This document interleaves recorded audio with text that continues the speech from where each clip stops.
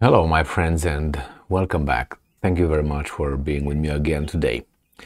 This article made me wonder, why did Ukraine ask for short or mid-range missiles from the West when it has its own, just as an extra or something? The Ukrainians launched launched two missiles over Crimea. I don't know yet what exactly was the goal of those missiles. The goal was destruction, but what was the target? But the Russians intercepted those, according to the Russians, and these are Ukrainian-made, very new, I would say, in the current terms, very new missiles. They were developed in 2010.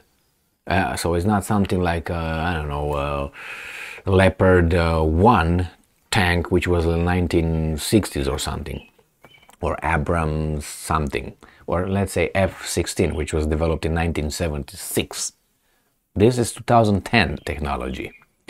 So let's see what's going on here. This article comes from Russia Today from June 10th, 2023. Two Ukrainian missiles intercepted over Crimea. Kiev's forces used Ukrainian-made Grom-2 missiles in the attack, Sergei Aksyonov said.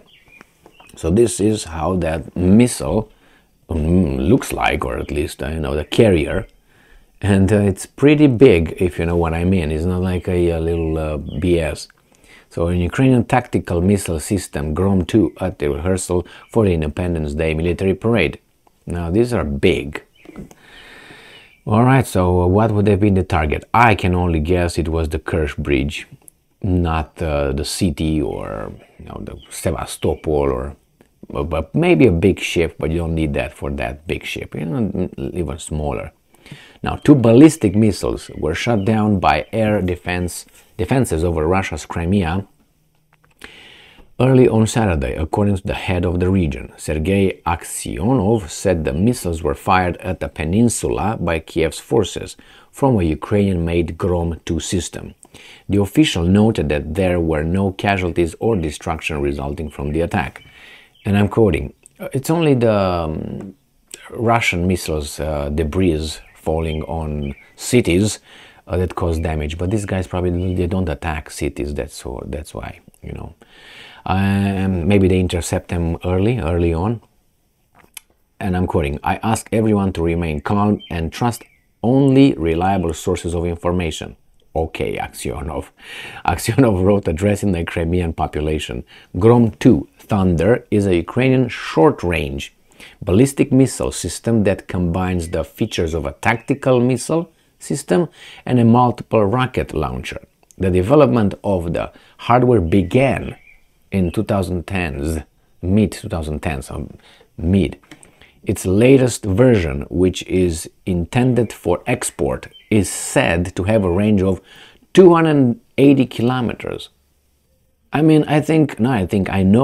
that Stormy Waters missiles from Great Britain, the Storm Shadow, they are about the same, 280 kilometers. So what's going on here?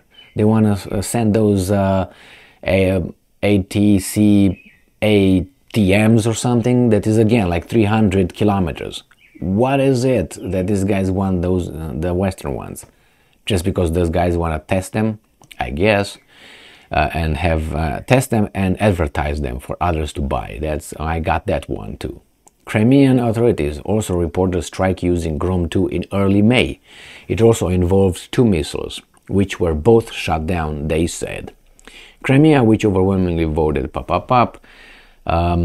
We don't really care about that one. We know what's going on here. The incursions mainly involve drones, both aerial and naval drones, targeting the port city of Sevastopol, which hosts the headquarters of the Black Sea Fleet, as well as other settlements on the peninsula. So I don't know if there was on Sevastopol, they don't say where they blew them up. So my point was, if this Grom-2 have 208, they can have a range of 280 kilometers. As I say, Stormy Waters, British missiles have up to 280, and the other ones up to 300. So it's just to supply extra because these guys can produce them, is to advertise them, to test them, probably all of the above. The thing is, I didn't know the Ukrainians have this one, good for them. And according to Russians, they were shot down. What I think happens, these big guns were not sent to destroy the, I don't know, 3 houses and 5 pigs in Sevastopol area. As I said, either they were not towards Sevastopol because they don't say where they were shot down and what was the trajectory, or at least the aim. But I'm assuming they want to destroy that Kerch Bridge. If they want to destroy the big ship, they would not send these ones. They would send something smaller. And the same with the headquarters. And these are big weapons, big guns, big missiles that I could see over there on the picture. So anyway, my friends, we're gonna find out what really happened in I don't know, maybe a month or so. Thank you very much for being with me again today. Stay strong, stay smart, look for the truth, and be just.